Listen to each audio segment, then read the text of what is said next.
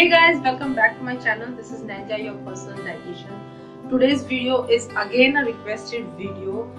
I will tell you about the diet plan with which, a general diet plan precisely, through which you can lose at least 4 to 5 kgs of weight in a month. This is a healthy diet plan and any healthy individual can follow it. If you have any medical condition, if you are pregnant and if you are breastfeeding, you should not follow this diet plan because in that case you need extra calories. You don't have to lose weight at that time. Instead you have to have extra calories. So if you don't have any medical condition or any special condition, you can follow this diet plan. It is completely safe. Okay, so let's start with the diet plan now. For day 1, you can have lukewarm lemon water early morning. Then your breakfast will be vegetable sandwich with green chutney, apple, or either tea or coffee.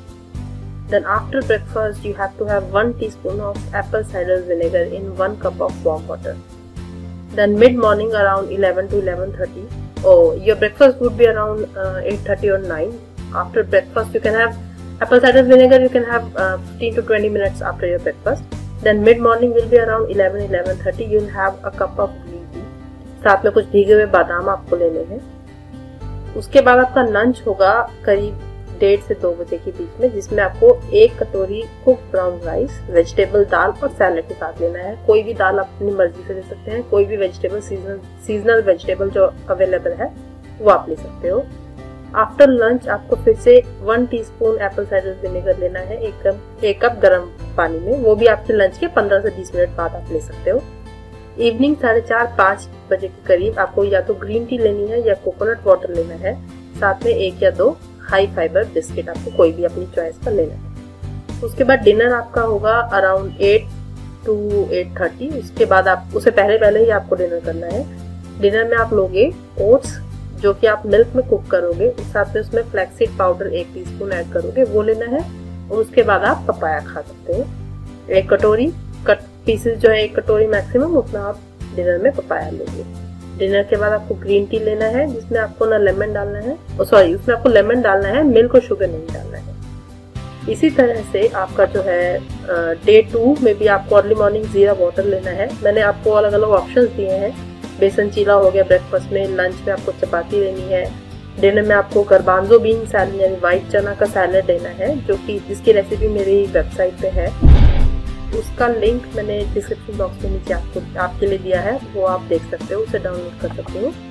Day 3 में भी इसी तरह morning आपको मेथी दाना water लेना है. और इन सब की रेसिपी आपको मेरी वेबसाइट पे मिल जाएगी, लिंक आपको डिस्क्रिप्शन बॉक्स में मिल जाएगा.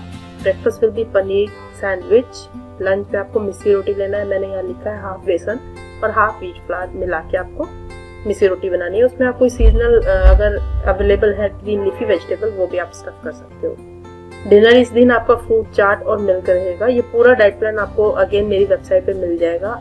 लिंक डाउनलोड करने का नीचे डिस्क्रिप्शन बॉक्स में है. आप प्लीज इसे डाउनलोड कर लीजिए सो दैट ये आपके फोन में रहे. कभी आपके पास इंटरनेट है या नहीं है तो आप ये डाइट प्लान तब भी इजीली अपने फोन में देख सकते हो.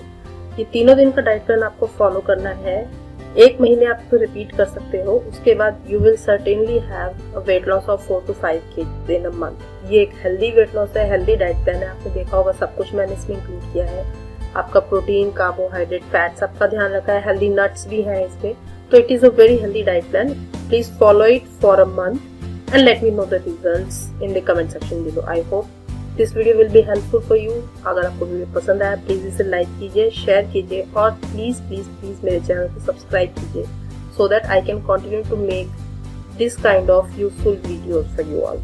Thank you so much for watching. I'll see you in my next video. Till then, be happy and stay healthy.